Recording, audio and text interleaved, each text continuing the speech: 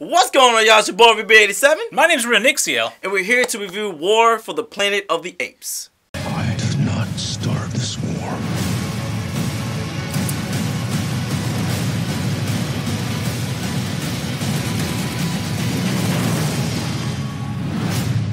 But I will finish it.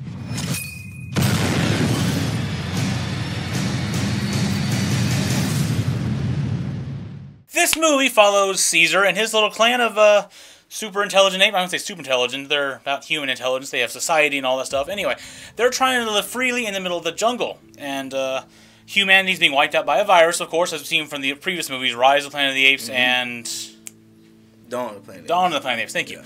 And so, it is coming down to, they are being attacked. They're trying to struggle to survive. They just want to be left alone to live their own life. Right. And their enemy, called the Colonel, he's not actually given a name, he's just the Colonel. He is the rogue military agent who's trying to assassinate and finish them off completely. Very crazy. And so he's like doing assassin runs, sending guys after them and whatnot, trying to just get rid of them. Anyway, so the whole story follows them and Ceasar and his little group, the original apes who he rose to the intelligence with, the orangutan guy with the big face, the main gorilla, I can't remember his name. I can't remember any of their names really, and his second chimpanzee friend. It was Koba, but yeah, Koda, then he went evil in the last movie. Right. They follow and they get to the Colonel's military base, and so a lot of stuff happens. He finds his clan has been enslaved. They have been captured while he was off doing his own thing. Right.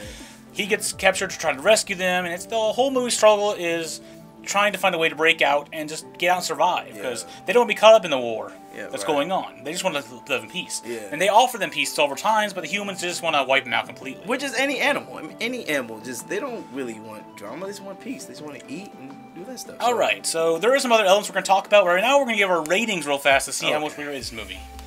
Alright, Robino, what did you rate this movie? Okay. So, I know you were going in hating this movie. You did not want to see this movie not going to lie. I did not care for the Planet of the Apes. I don't like the franchise as much. I mean, it just wasn't for me. I just was like, only reason why I went because I wanted to review it and see if this can change my mind. But, surprisingly, I am about to give a rating, first ever, on this channel. You guys are going to be in shock. 5. But I'm going to give it 4. A 10. A 10. I'm giving it a 10. And I was in shock myself. Okay, 10. I did not want to give this movie a 10, but I had to. It was phenomenal. It kept me up.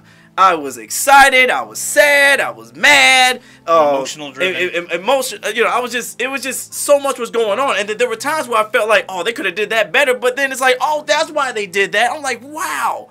I actually like this movie, and it makes me want to watch the rest of the franchise. Yes, we all gonna be doing. I'm in shock.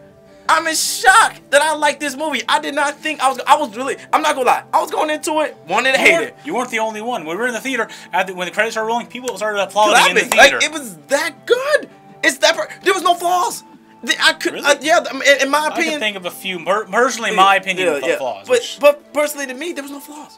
There was nothing. Like, I couldn't. I really like this movie. Really did. I'm glad that he put it on his most anticipated movie, because I would have never in a million years, if we were doing something like this, I would have never watched that movie ever. Yeah. Did not like it. Would never like it. Wouldn't even put it on DVD. But this was phenomenal. I'm not gonna lie, Matt Reeves, you outdid yourself. I can't wait to watch the other stuff that you did. I am excited. I am happy. And yeah, man, oh man, that movie was awesome. It was an awesome. Oh, that was an awesome movie. I'm not gonna lie. This movie was one of my most anticipated movies of the year, and I was happy to watch it. I enjoyed it. I watched the previous movies, the Rise and the Dawn and all that stuff, which I have not watched yet. And I love the franchise, and I love this movie. I give this one a 9 out of 10. I found it for a 10. There were some flaws I have issues with. Okay, I want to hear this. But it was a great movie. I didn't cry, but I felt the emotion. I felt torn between the sides. I felt tugged both ways, and it was a good movie. The music was intense going on throughout the movie. It went well for the comical parts. That was comical and stuff. It was sad during the sad parts. The graphics were amazing. They had explosions everywhere. The monkeys looked mostly real. There were some issues I had with that. But it was overall a really good movie. Yes. And one of the issues I have with the graphics was and this is where the spoilers are going to begin. We're going to start talking about what we didn't like and didn't like for just a few minutes. So yeah, so if you do not want to know, go ahead and leave and then come back. Come back after you see the movie and watch the rest of it. Yeah. Anyway. Yes, which I cannot wait to tell you my favorite parts, but go ahead. One of the parts I did not like was that ape who had the fur burned off him or something. Oh, I know who you... Oh, you talking about the Can't guy... remember his name. I don't remember his name, but he wore the Bad Ape? Yeah, he was like... call himself Bad Ape or whatever. Yeah, he was like, Bad Ape. But he can talk, but he can't... He's probably... I think he's the second monkey who can talk. All the monkeys could eventually learn to talk if they wanted to. Oh, They're do, smart really? enough to. They can. Okay. Like that orangutan or that other one with the big puffy face. Yeah. He's able to talk speak a few words. Right. He has to sit down and study.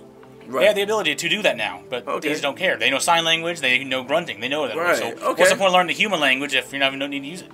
All the humans are going true. extinct at this rate. That's true. Oh, yeah, you're right. So they have their grunts. They can communicate perfectly fine grunts and sign language. So most of them do that. All right. Dang, that was... Wow. But the way he talked and acted, he was the comic relief of the entire movie. Okay. Yes. I'm not going to lie. He was, because it was getting there. We needed some comic relief after all that drama. There was a lot of other things, and the comic relief was welcome at some points. Like, there was a part where he held up the binoculars. He was looking through binoculars at the camp. He held them up backwards, and he goes, they're so small. Then the orangutan reached up, turned it over, and everyone started laughing at the theater, and it was welcome relief. But the way he just acted and I don't know, I just didn't like him. Really? Yeah. I felt like he was needed.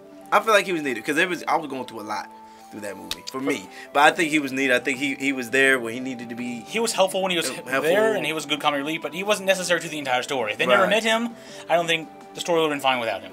Really? I think, Unless he has some background purpose to the future, not my thing.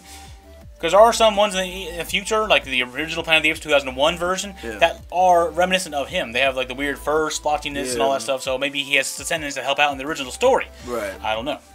And the other issue I had was, well, other than the graphics weren't as good as they were in the previous movies, from the monkey standpoint. Okay, maybe they looked like monkeys, they were good and all that stuff, and they looked great, but sometimes the fur wasn't great. So you think the 2001 version was better? No, I'm talking about the Rise and Dawn. Oh, they actually worked a little harder, it seems, like for the animation of the fur and the monkey effects and all that stuff. So you feel like this one wasn't? They didn't. Like it seems like they copied and pasted a lot of the monkeys. They all looked roughly the same, except for the main character monkeys. They all had different shapes and forms.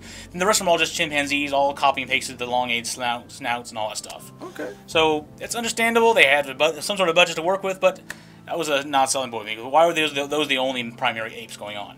Right. Okay. But overall, it was good. The music was intense and amazing. I loved it. What did you feel about it? Man, you rated it for 10. You have nothing to say. I mean, okay, look, I'm telling you a couple of my favorite parts. I think for me, what really made me kind of really sad and really was like, man, was when they were treating them as slaves, man. It was like, man, like it made me think like this is where the spoilers are gonna come in because we're gonna give you some Yeah, context. yeah, we're gonna give you a little bit. The Colonel and his military men, they captured the Caesar's whole village group, whatever, and were putting to work building a wall around this military installation they had already had. It was primarily because they wanted to like protect from the other virus, because I guess there were some people who had the virus. Maybe no. I think that's what it was. Right? He had gone rogue, the Colonel. Wait, okay. Because he was so badass, the virus that was killing off the humans evolved. Right. Instead of killing off the humans now, those who already had it and whatnot, who were immune to it, it began dumbing them down. They lost their ability to speak. Right. They lost their ability to think the process properly. They could no longer operate properly. They were like turning like cattle or more monkey-like. Than as the apes were turning more human-like, to be able to talk and process. The humans were degrading back down to apes. They couldn't talk anymore, really. Right. They could communicate like sign language still a little bit. Like she said thirsty a couple times and all that stuff, the girl. But because of that, he went rogue and started killing everyone who had the virus to prevent it from wiping out the human race. Because he knew what was coming. Right. He predicted the Planet of the Apes 2001, or even the original, that the monkeys would take over and use the humans as slaves if it continued. So he tried to stop it. His commanders and the rest of the military didn't like that, what he was doing. He was going too hardcore. So he ran away, and they were coming after him. Right. Which is why he's using the slave labor apes to build a wall to help better defend. Which was kind of messed up. You know what I'm saying? It was messed up for me. I was kind of like, man, that's But on the other hand, I can understand. I may have hated the Colonel through a little bit of the movie, but then I kind of had a little small sympathy for him because once you learn his story, yes. I mean, because it's like, man, like if you was in his position, what would you do? Especially if the virus was made by humans, and all this was happening, and you had to kill off some of your people. You know what I'm saying? Like, what would you do? You know, it made you think, like, man, like, I mean, even though I feel like animals are the better species, in my opinion, animals are, because they're not as self. Well, no, just any animal. Well, I mean, the ability to think and process like that creates those things, like greed and emotion and all that stuff. So because animals don't think like we do, they can't process as well as we can. Yeah. I'm gonna probably be hated for this by Pete and other people, but anyway, they can't free think like we can. Yeah, which is, I think, is a good thing, because then get the words out without offending. Yeah, but I think that's a good thing though, because then because we always want to test things, which is okay sometimes. Even look at the apes; they started having free will and thought process like we do, and then they're out killing their own people. They're out doing things that they don't need to do. Some turn bad, some are good. Some are greedy and stealing. Other things, they're just becoming human-like. Which is reason why I want to watch the rest of the movies. I'm still kind of learning about it. So I mean, I'm personally, I can't wait to watch the movie so I can really get a better information. I looked a little bit up about Ceasar and of course, Matt Reeves. I didn't know he directed most of those movies, right? That was a great story. Wow, I mean, he did a real good job. So I can't wait to watch the other movies. I mean, overall the movie was phenomenal. Maybe I'm overthinking it, but for me, I loved it. Now, would I get this on DVD and collect it? Not right now, but maybe in the future. You know what I'm saying? Because I know you are. Now that's really, I'm gonna buy the whole box set. I'm gonna show them how with one, all the three prequel trilogy. Yeah. I don't know if they're gonna continue to make more actual movies now. Well, actually, that's what I heard on Collider, which you need to go on Collider. Yeah, it's like it's a movie thing. They did say that Matt Reeves was thinking about is working on a sequel after Planet of the Apes. The 2001 version. There was actually a continuation that he wanted to do. I know based on the 1960s they made a bunch, like Beneath the Planet of the Apes, Conquest of the Planet of the Apes, and there's like 2 others. I think there's a total of 5 of the 1960-1970 movies. Yeah, well, including the Planet of the Apes. There's like Conquest, Rise, and it's not Rise, but anyway. I'm cool with the 1960s. I'm cool with the 1960s. So they do have sequels that can go based off of if they want to go that far. Which that'd be interesting, because in the movie I do have a little bit of history of what's his name? The guy who the 2001 version. What's his name? I do remember at the end of the movie, he goes even further into the future, and they see all the apes, and now they're like dressed as police. It's like modern day humans. Like they have the Statue of Liberty. They're dressed in full. The girls are dressed in full police suits. Yeah. Exactly. And that's why everything. And that's why I want to see, like, they're driving cars, and it's just really cool. But they're all monkeys and apes. They took over the world and became like us. And that's why I want to see what really happens. So I cannot wait if Matt Reeves does another one. I will want to see it. I want to see it. I'll go to that one. I think that was just like a end to it, that maybe they were going to negate that and just continue on the Planet of the Apes or something. I don't know what they're going to do. I'd like to see forward if they're going to continue like you said they were. So I think that's about all we have to say. Go see the movie. Go see it, man. Let me know in the comment section below if you love this movie after you watch it, because it was good. It was awesome. It was awesome. Literally. So oh god, that movie's so good. It was good. He was sighing and mumbling to himself through the horror movie. I was like, he hates it. Exactly. It was so funny. But the only reason I was doing that because I was full popcorn. I was just kind of like, oh man, I'm good. I had a bunch of popcorn. I'm not gonna lie. I had a bunch of popcorn, and I was like, whew, I'm good now.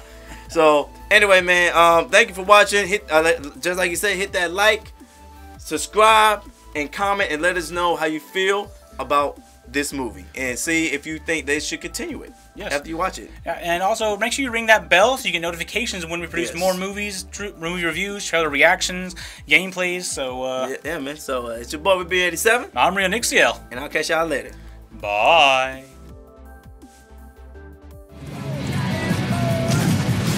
No mercy, no peace. This is war. Apes together, strong. You are impressive. You're smart as hell. You're stronger than we are. But you're taking this all much too personally. So emotional!